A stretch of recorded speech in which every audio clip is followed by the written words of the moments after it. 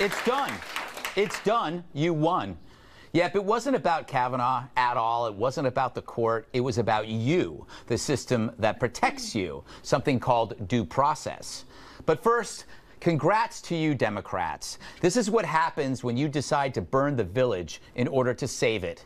And because of This is what happens when you decide to burn the village in order to save it. And because of that, Republicans finally found their stones. After so much lunacy that we were forced to stomach by a media who would swallow anything. Like the New York Times report that Kavanaugh once threw an ice cube. I guess the gang rape thing didn't work, so that was your backup?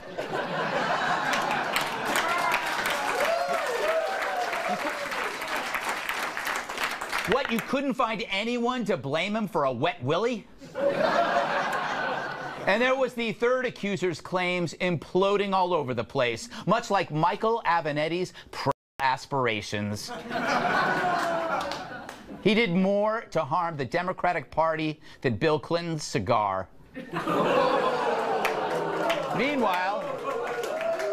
Meanwhile, the media ignored holes in the accuser's story so large you could steer Michael Moore through them.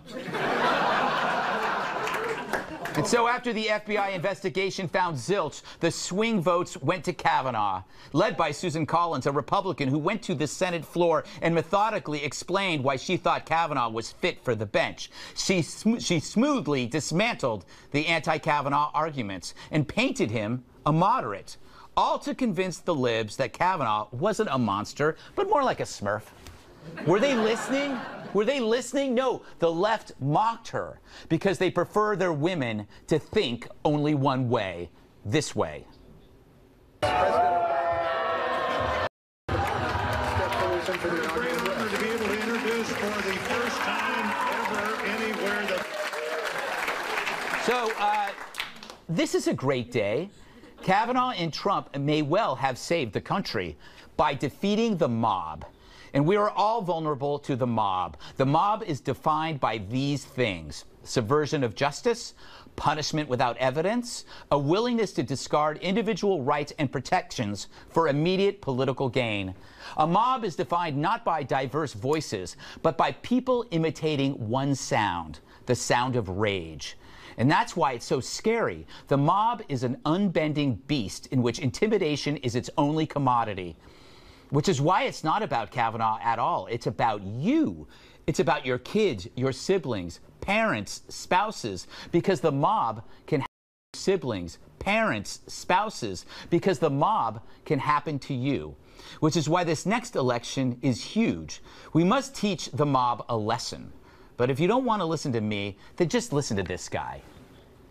We need to teach the Democratic Party a lesson that they will never forget, that you don't F with our system, you don't F with our due process, and you don't lynch somebody based on some scurrilous accusation. I love tossing to myself. Look, we're not savages with torches and pitchforks anymore. We're civilized. But everything awful in this world had to start somewhere first. The election is when you try to stop it before it gets any worse.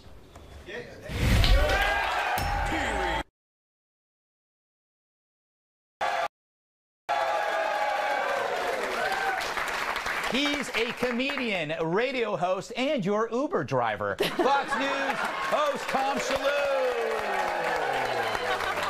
Yes. She's so bright, glowworms follow her home. National Review reporter Kat Tim. And he can literally reach across the aisle. Former WWE superstar on my massive side. I actually really didn't care about this whole process, the Supreme Court nomination. It was something that I felt was out of my power. It just happens. I didn't care about this story until the left made me care about it. It got me mad, the intimidation and the lies. I think that's what happened here. I think we saw a process get subverted. The process was 100% ignored. That was the whole point. And, you know, I've seen as an attorney firsthand what happens when the court accepts as true allegations or statements that are uncorroborated. I've been a character witness for 2 separate false accusation trials. And I saw that the ripple effect can't be overstated. And of course, I support the Me Too movement professionally and personally, obviously. But one does not equate the other, and it's a ridiculous subversion of justice too to accept those allegations. To me, that gender subversion of justice too to accept those allegations. To me, that gender equaling automatically a truth, it does no one any good whatsoever. You know, Tom, you don't have to agree with Kavanaugh's philosophies. I don't think the vote was about that anymore. The vote was a defense of a system, a defense of due process. And I like what you said about the mob. I was almost tearing up, Greg. Really? It might be allergies. I have been emotional all week, and you probably mentioned this. I don't know, Greg, but our great hero, Andrew Breitbart. Right. He always spoke about what drove him to become political. It was the Clarence Thomas hearings. Right. He would always say that. And the anger he felt with a man being, with due process being thrown out in that case, and being, with due process being thrown out in that case, he became the right-wing activist that we all know and love. Yeah. And I think a lot of people in this country it's going to be the same thing. I feel like there's a lot of people out there, people calling to my radio show, a lot of women, Greg. A lot of women calling my show saying, I do not like what's happening here. I have brothers, I have husbands, I have sons, or husband. But most of those calls are wrong numbers. A lot of people calling into your radio show because the number is really close to like a fast food restaurant in their neighborhood. But they all call in. They all call in. Kat, I think the lesson for me, and you can agree or disagree, or I'd prefer you to agree, it's about a tyranny of the loud and the few who seek to intimidate the American public. That's the ultimate goal. That's how I feel. How do you feel? I think that's a thing. That could be a thing. Yeah. Look, I think this was really tough. I was watching this and just thinking to myself, I am so glad that I'm not a senator. Because, I had the hardest time today deciding whether I wanted chicken or beef on my BBQ bowl. And that is slightly less consequential than deciding who should sit on the highest court in the land. Right. But as you alluded to earlier, I think we have one person to really thank for this, and that is Michael Avenatti. Yes, you're right.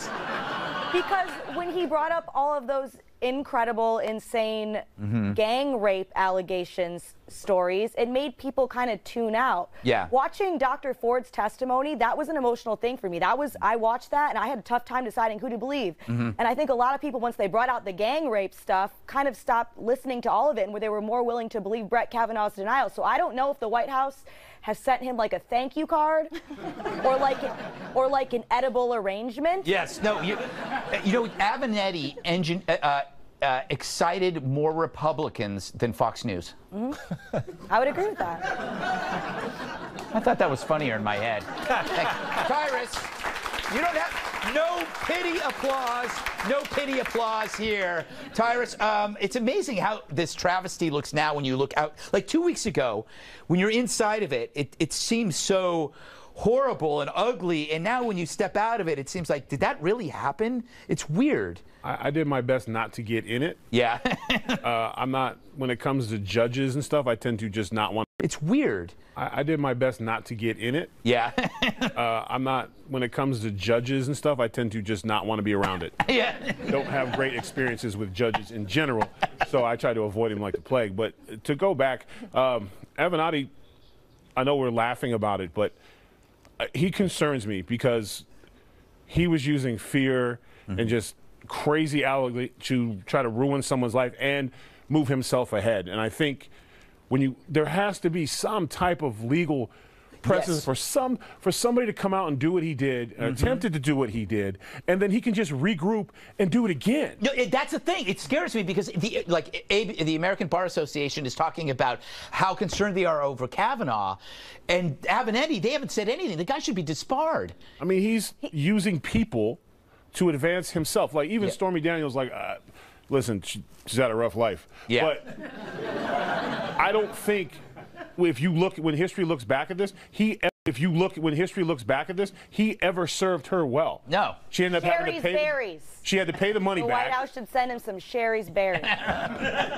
No, it's terrible. She's going to have to pay the money back. No one's going to want to buy her story, and he's going to hit her with a fat bill. Yeah. Like, it's literally, he does not help anyone. Maybe he's a secret agent for the Republican Party. Yeah. Maybe we should look at that. No, he did more help for the Republicans than supply-side economics. A strong argument can be made that he violated a ton of ethics laws. Absolutely. Yeah, and he won't go away. Coming up, what was the best part about the president's rally in Kansas? Trick question, the whole thing was awesome. Stay tuned. Trump held a rally tonight. Wonder if he thought today was a big day? This is such a big day. This is such a big day. Brett Kavanaugh is a man of great character and intellect.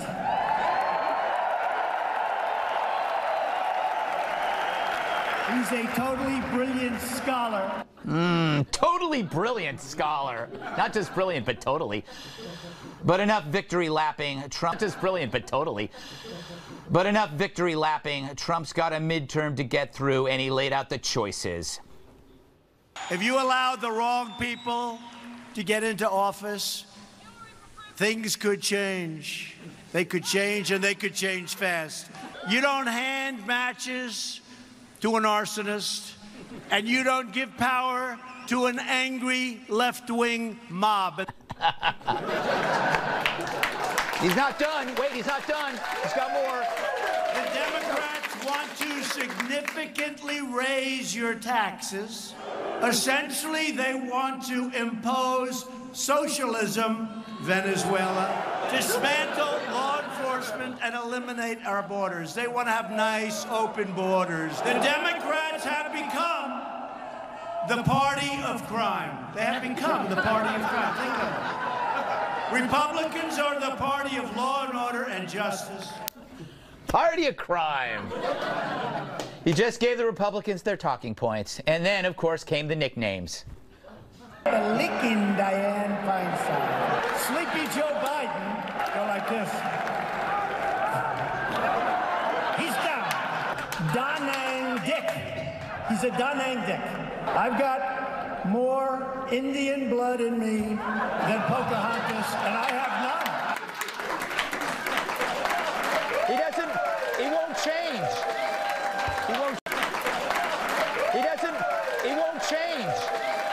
He won't change. And then I'm pretty sure he did something no other American president has done in history.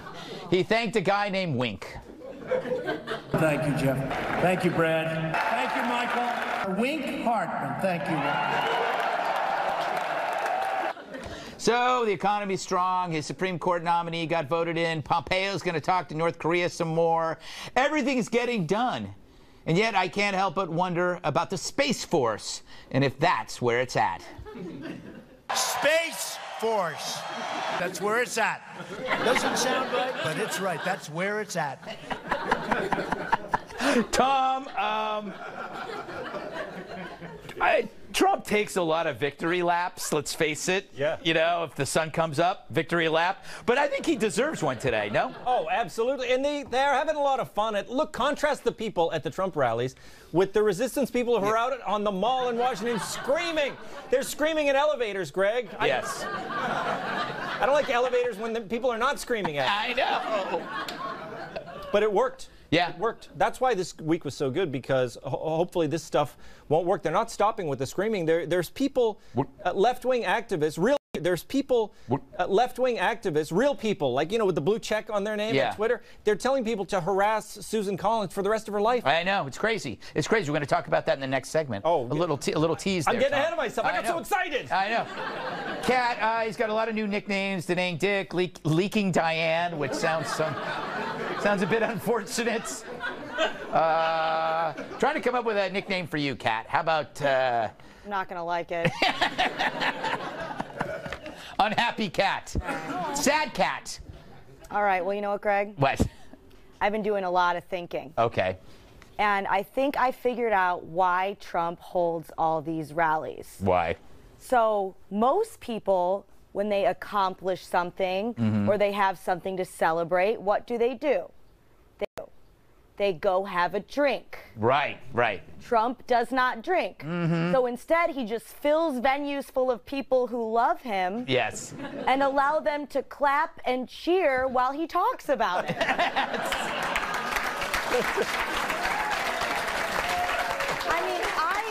And that creates the same feeling as being drunk. It must. He's drunk on love. Yes, he's drunk on love. I like drinking, but if I could trade, yes, I'd love giant venue full of Cat fans. Yes. There you go. Thanks, guys.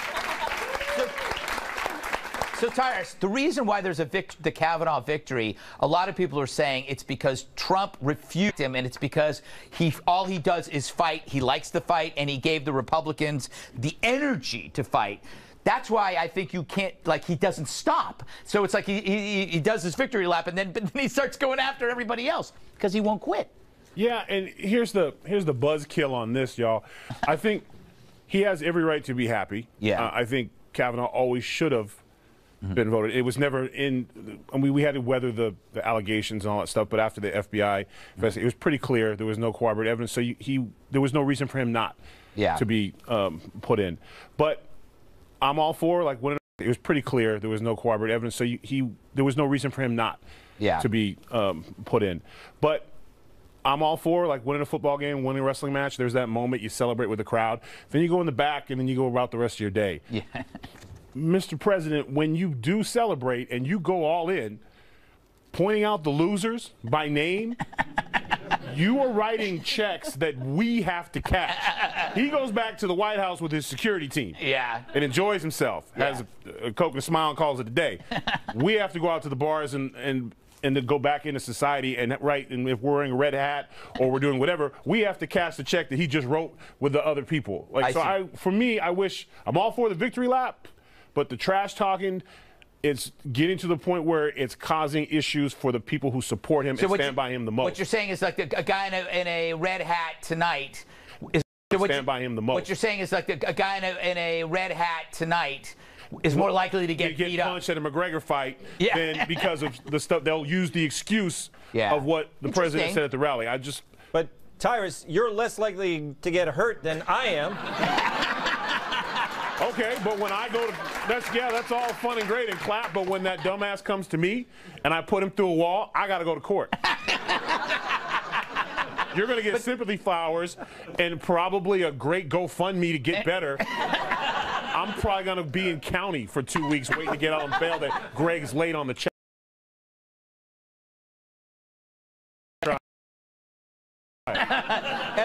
But Emily would defend you, and she's quite the litigator. She's expensive. For you, for free. No, that's on film. My biggest message. It's on film. My biggest message from tonight from the rally is the fact that the Republicans, we can't stay celebrating for too long. This is a marathon, not a sprint. And the Democrats have already said that if they take back the House in the midterm elections, they are moving for impeachment for now Justice Kavanaugh. And there have already been ethics violation and misconduct cases basically filed against him as a judge. Yeah. And so obviously there would be no supermajority, but the Dems are still running on that platform. And reality, as we know, doesn't sit well with them. So I just think it's important for us all not to relax for too long and to stay galvanized. The Dems, you know what the Dems are like right now? They're like an ex that you dumped and still hanging out in front of your house. That's what they are with this. That's how they are with Kavanaugh. They can't drive away. They're just staring into your window. Sometimes it's hard to let go. I know, Kat, but you gotta let go. But it's also we're driving with our prettier, taller girlfriend in front of their house too. Oh, sorry, I keep turning this way. I don't know how this is happening. This is so crazy. We're having a baby. We're doing a lot of that too. Yeah, it's true. No one is a saint in this game. Still to come, another week, another Trump triumph. The greatest monologue of all time next.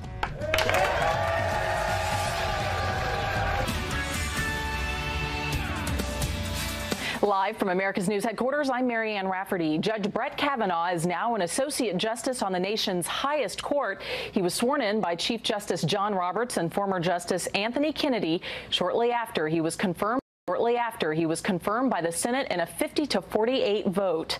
That's the smallest confirmation margin in nearly 140 years and follows weeks of bitter partisan debate, accusations of sexual misconduct, and protests. Kavanaugh has vehemently denied any wrongdoing. It's a major victory for President Trump. He has now appointed 2 justices to the Supreme Court in less than 2 years. The president telling a crowd in Topeka, Kansas, that this is a historic night and a tremendous victory for the American people. Democrats and Republicans are planning to use the confirmation as a way to rally their bases. I'm Marianne Rafferty. Now back to the Greg Gutfeld Show. To the Greg Gutfeld Show.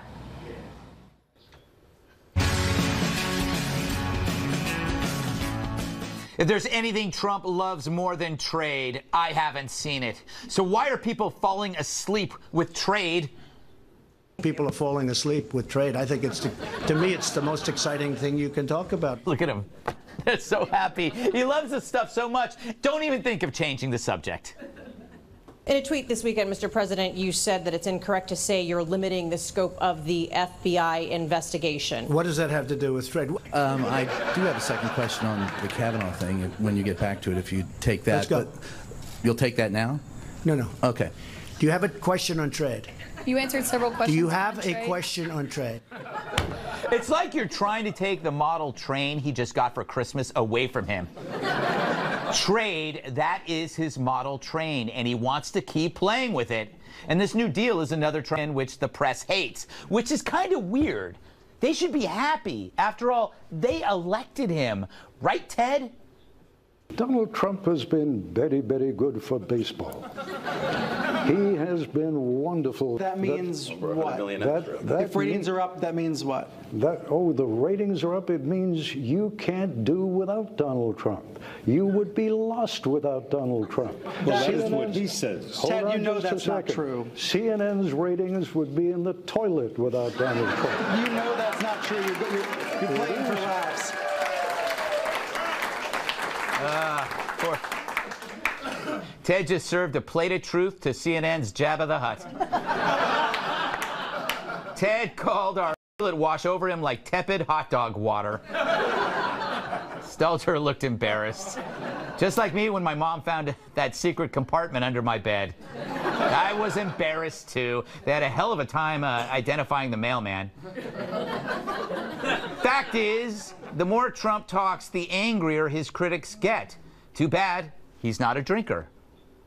I'm not a drinker. I can honestly say I never had a beer in my life, okay? Right. It's one of my only good traits. I don't drink. Whenever they're looking for something good, I say, I never had a glass of alcohol. I've never had alcohol. I've just, for whatever reason. Imagine if I had, what a mess I'd be. I'd be the world's worst. That would any world leader say anything like that? Only him. And it drives his critics nuts. Like Alyssa Milano. Who's the boss now? Trump. He is completely and totally belittling the intelligence of the American people. But he's not doing it by accident, and neither is Lindsey Graham. They're speaking to a huge portion of the population who agree with them. What do you think about that? Do they agree with him, or is he using some sort of cult-like force to try to make them see that? I mean, I'm not sure if you were... Okay, wait. Okay, wait. You got to watch that last part again. Cult-like force to try to make them see that. I mean, I'm not sure if you...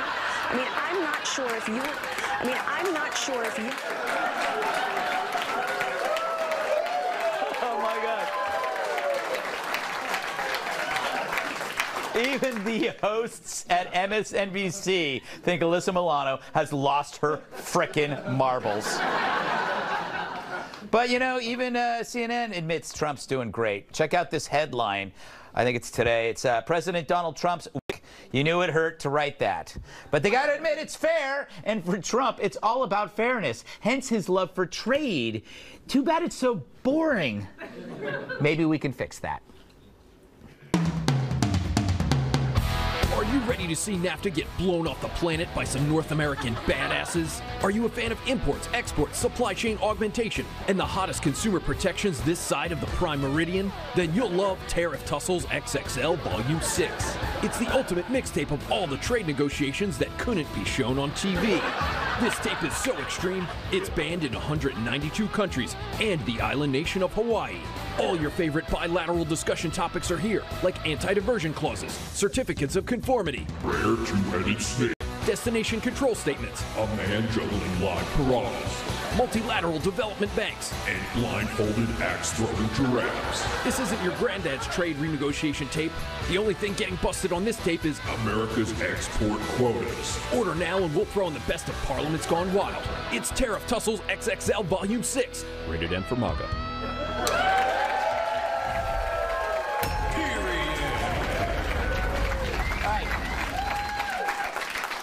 Tyrus, what I find interesting about Donald Trump is I feel like I've been going to night school and I keep learning about government and things like trade that I never I didn't know anything about tariffs or trade. I knew that I was against tariffs.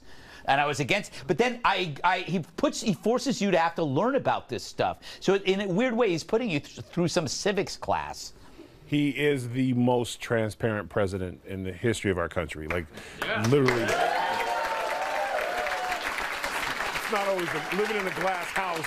Yeah. Living in a glass house is the White House is not always a great thing. Sometimes we see things we probably shouldn't, or hear things that we wish we hadn't. But you do learn kind of as he learns. Which is kind of cool. But at the same time, go back to that CNN thing. Yeah.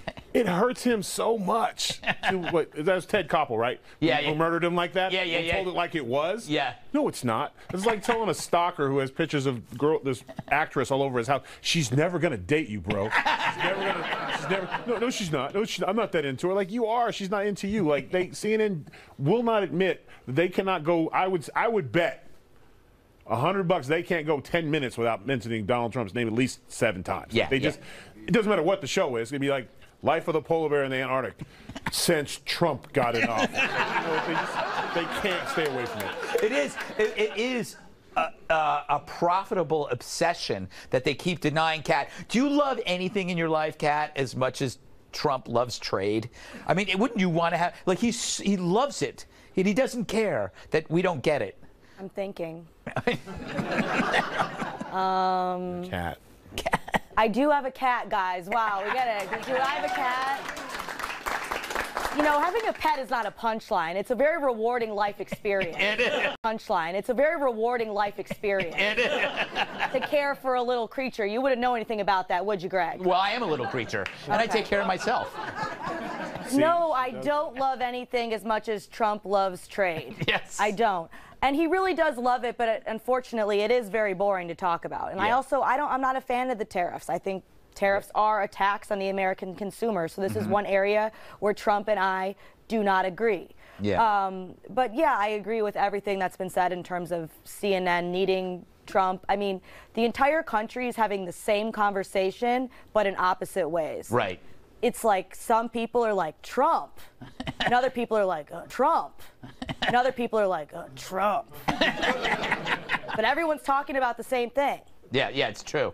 Trump. Yeah, Trump. You know, that was a cute noise that just came out of me. Yeah, I thought it was like a little burp, a baby burp. Emily, he's like, I think the reason why he likes trade is that he's a kind of stickler on fairness. Like if he senses that there's something wrong, because he's a deal maker and that he might get screwed, that pisses him off. And so he looks at these countries as people trying to screw us over, and that's wrong. Cutting in line.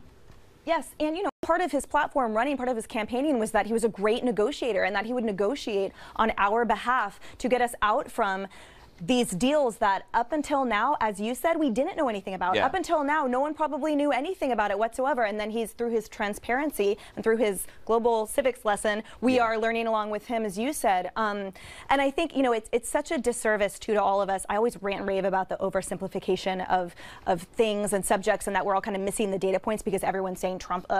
And that day on the White House lawn, when the new agreement was signed, and the press who for so long have said said that the biggest crisis of the century was us renegotiating then NAFTA, totally ignored it for Kavanaugh. And I saw the foreign journalists were frustrated, like, give back the mic. And I just felt like it was so egotistical for the press to ignore and think it's all about our court, ignore what used to be the shiny object in front of them to the detriment of everyone else who had participated the whole time. Good point. That's why the real lesson, I mean, see, it's like a civics lesson watching Trump, but it's really a lesson in the media, because there was no way the media was going to pay attention to this trade thing. And the NAFTA thing is a huge victory for him. He went into the news conference and he was rude back to the press. And so the press played this up. I saw it all week. The press said, look at this rude thing the president did. He yelled at the press. He made them talk about trade. CNN played his trade talk, which they never would have done. So he played it. He played them at their own game once again. All right. Well, coming up, they cried, they screamed, they chanted, and maybe they helped Kavanaugh win. We discuss the protesters next.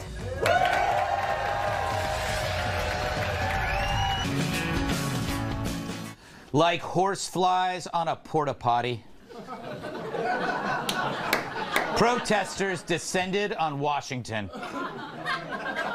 A few arrests, but mostly peaceful. Although the ones in the Senate gallery were a delight during the vote.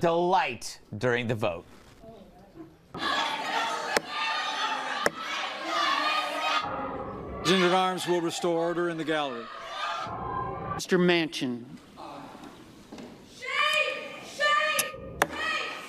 Clerk will suspend. The Sergeant at Arms will restore order in the gallery. The Sergeant at Arms will restore order in the gallery. The Sergeant at Arms will restore order in the gallery. Well, I think the Sergeant at Arms was at a bar. It sounded like wounded in a forest. Look, I get it. Protesting is as American as throwing up after eating a box of crayons. But so is free thought, which is why I found this kind of protest a little weird. On cloture. We're voting on cloture. In 30 minutes. Meet me to the left. Meet me to the left. If you would like to go to an office. To spend time. With your senator. Okay, who doesn't think that's creepy as hell? And now it's like really common for them to do this. Here's some more. Summoned to vote. Summoned to vote. Let's go watch the vote. Here's some more. Summoned to vote. Summoned to vote. Let's go watch the vote. In offices that you wish to communicate with. I am going to go to Heidi Heitkamp's office. Why? She's on our side. Why? She's on her side. And then he just ignores her. Typical misogynist telling women what to think. Right, Mr. Mittens?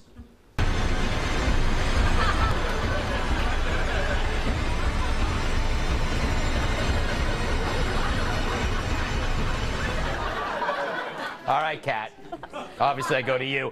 I thought that was really weird to see a male giving orders to women in that specific instance. Yes. Yeah.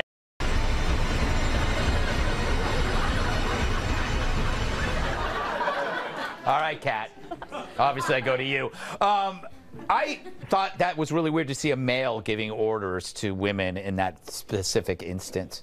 Obviously, I go to you. I thought that was really weird to see a male giving orders to women in that specific instance. Yes. Yeah.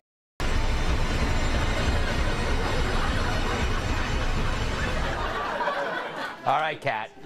Obviously, I go to you. I thought that was really weird to see a male giving orders to women in that specific instance. Yeah.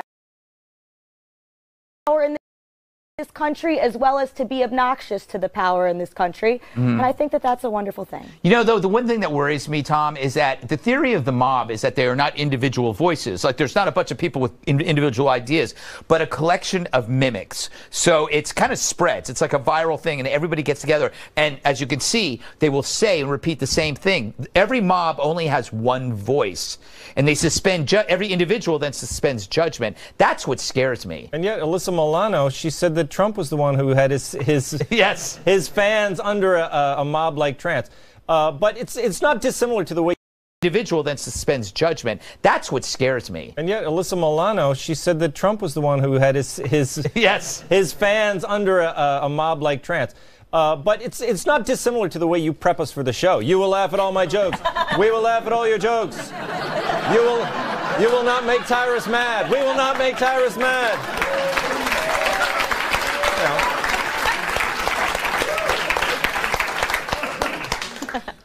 What are you laughing at? Oh, because you're some kind of lawyer. What did you make of that whole thing? Kind of creepy? Yeah, when I saw the headline and I clicked on it first, I expected it to be like my sorority initiation. When I saw the video, I was like, oh my God, this is like a skulls and crossbones, horrible, scary movie. And a couple hours ago, one of the protesters on the steps of the Supreme Court, she climbed up on one of those over 200-year-old statues, the huge ones that flank the Supreme Court. And that just, it broke my heart. That statue, it's named the Contemplation of Justice. And I just felt like this was a metaphor in the making as she was climbing on it and posing for her Instagram photo that'll validate her as an activist, and then clambering off of it, and off she goes. And I felt like that was what this entire lack of process was trampling on the thoughtful contemplation of justice, because there was none, and there is none within all. I think Pence stole the show with his monotone. He just kept saying it. What he should have done is we'd like to give the protest the floor. What he should have done is we'd like to give the protest the floor for 37 minutes. Like, they would have fell apart. Like, take the mic. Go ahead. Let's hear it. 37 minutes. Go. After 8 seconds, they would have had nothing else to say. Yeah, it's true. Sometimes you call them out on it, but here's the thing: the protester is an overused term now. Yeah. It's like history in the making. It's literally every day we hear it. If you're protesting and we can hear individual protests, it's not a very good protest. That's true. If you had 15 million people outside the White House protest, it's not a very good protest. That's true. If you had 15 million people outside the White House, I'd be like, we need to pay attention to this. Right. But when it's scattered and screeching, it's individuals who are upset. I get upset when I got on set that the Red Sox were down 3. I'm protesting that, but no one wants to join me. It's a protest. But I'm just saying, it's not indicative of the United States. It's indicative of this small group of people. Exactly. And I got to roll, but it just reminded me of a horror movie where you're seeing like this haunted house and you hear these invisible screams. It's like there's invisible flying monsters that nobody can see. It was creeped the hell out of me when I was watching. And I got to roll, but it just reminded me of a horror movie where you're seeing like this haunted house and you hear these invisible screams. It's like there's invisible flying monsters that nobody can see. It was creeped the hell out of me when I was watching it. All right, still to come. It's that time of year again when celebrities make those videos telling you to vote, and then the person they want to lose wins. Like horseflies on a porta potty, protesters descended on Washington. A few arrests, but mostly peaceful. Although the ones in the Senate gallery were a delight during the vote.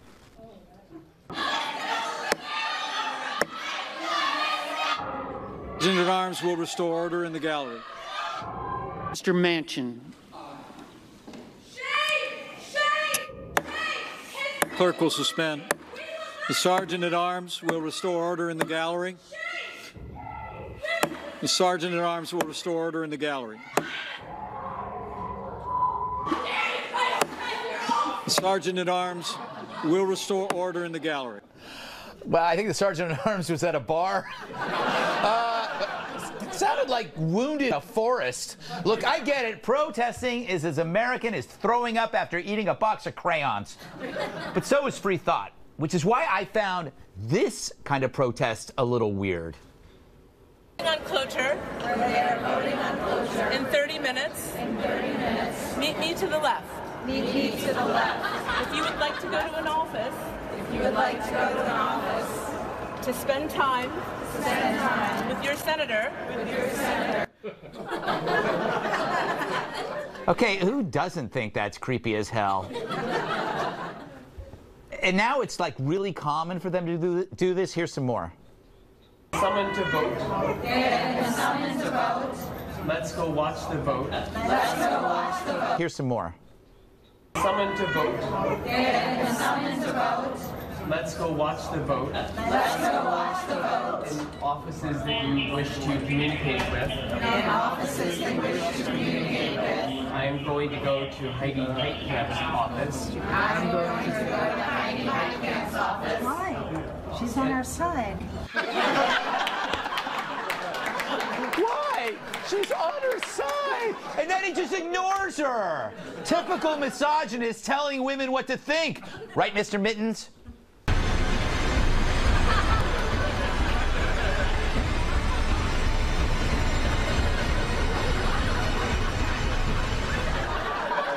All right, Kat.